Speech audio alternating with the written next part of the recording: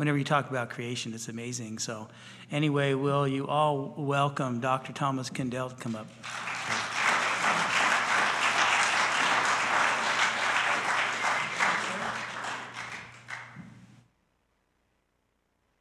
Okay. Well, thank you very much, Pastor Anthony. I asked for a few minutes to begin with to recite a poem that God had given me recently.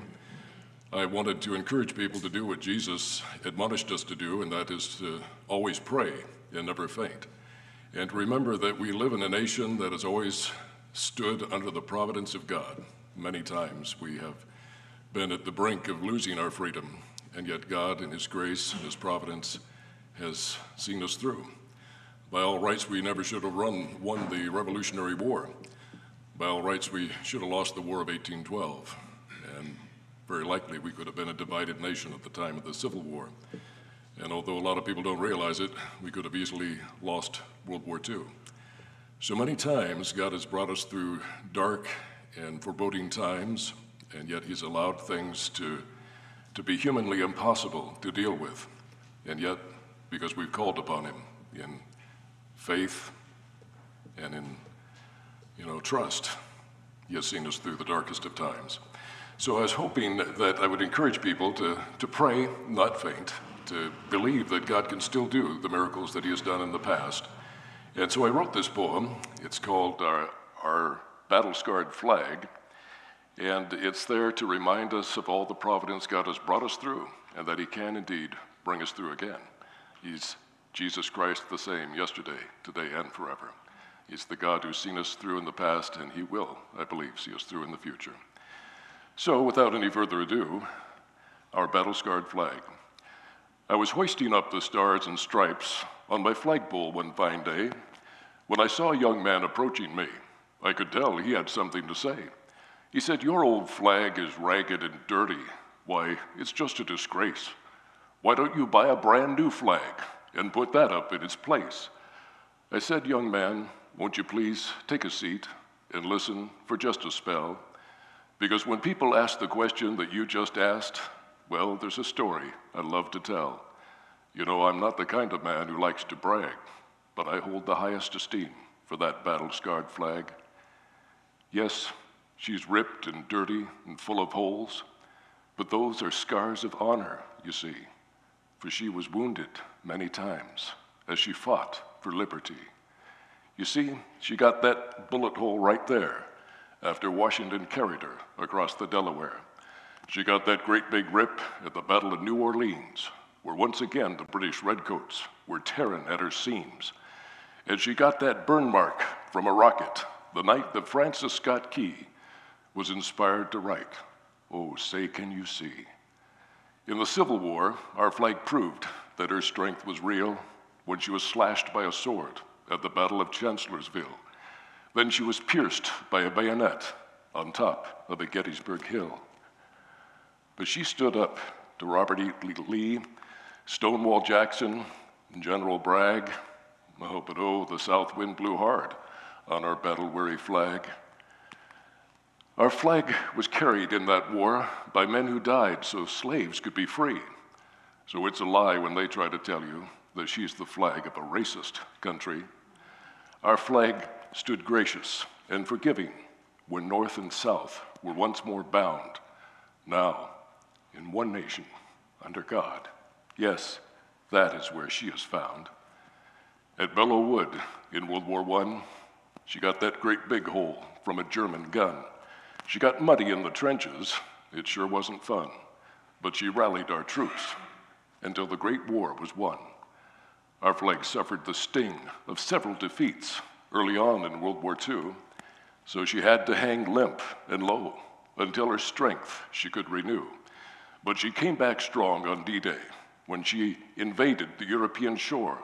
She came to confront Hitler's tyranny. She came to settle the score. Our flag advanced with our troops on that fateful day, though Normandy's beach had turned blood red, but she brought freedom back to Europe, where they had feared that freedom was dead. Our flag stood resolute throughout that war. They could not make her retire. Her enemies could never make her give up, despite their withering fire.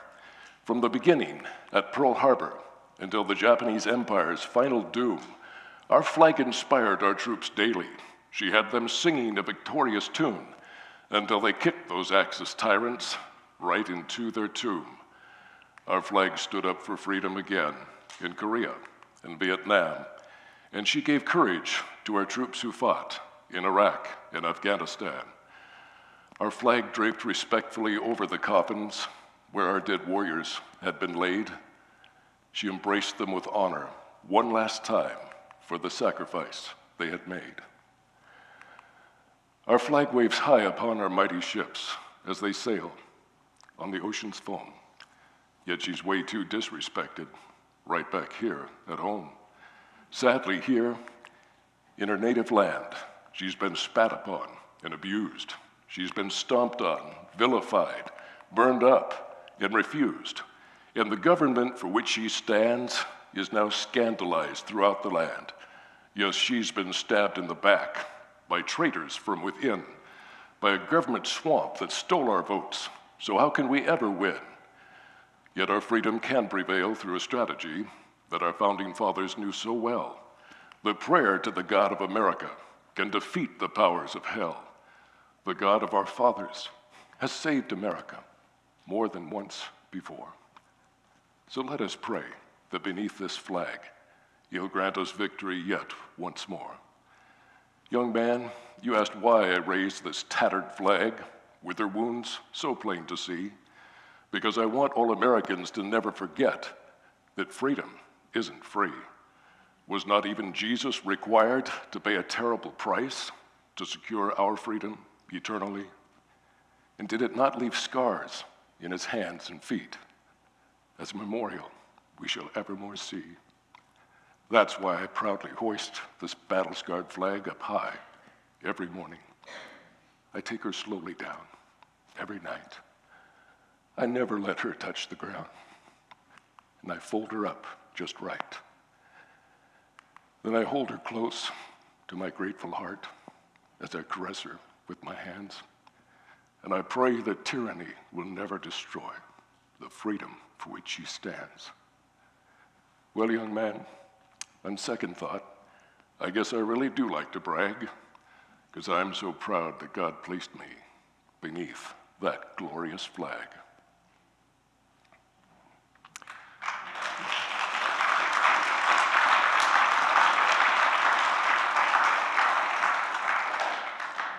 Would you all please stand with me as we recite the Pledge of Allegiance? I pledge allegiance to the flag of the United States of America and to the republic for which it stands, one nation, under God, indivisible, with liberty and justice for all. Please do remember to pray daily for our nation.